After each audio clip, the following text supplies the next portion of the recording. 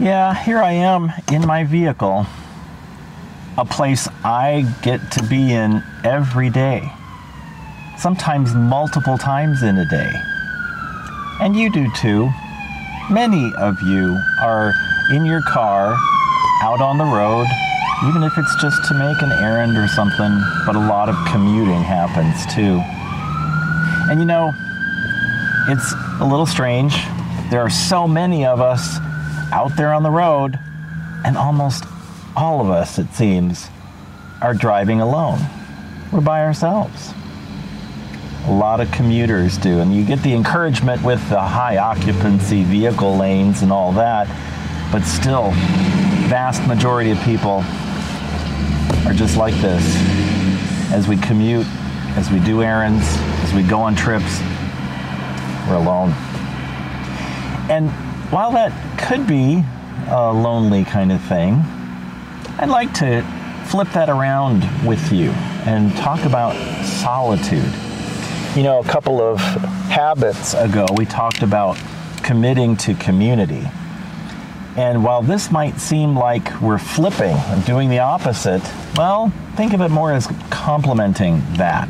We do need each other, and we need to be in community of different kinds. But you know what? Each of us also needs solitude. Solitude where we can breathe, where we can reflect, where we can think and maybe pray. A little carryover from last week's habit.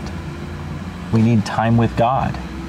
Because solitude for us humans doesn't mean that we're totally alone. It means we're alone with God. And that's a very good thing. Now, can you do that while you're driving? You might be able to. As we're going to hear about, there are lots of distractions, and the car is not free of them by any means. We can get distracted no matter where we are. On a park bench by ourselves, in the car by ourselves, at home on the couch. There's all kinds of distractions, not the least of which is our phone or some other screen.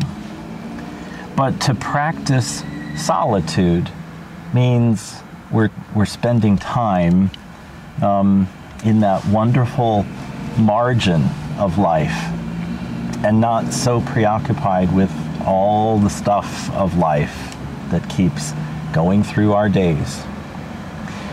I think the challenge for us this week might be to bump up our time of solitude and intend to use it in a good way. Whether that's 5 minutes each day or 15 minutes a day, you can do it. And if you haven't heard this by now, know that you are never alone.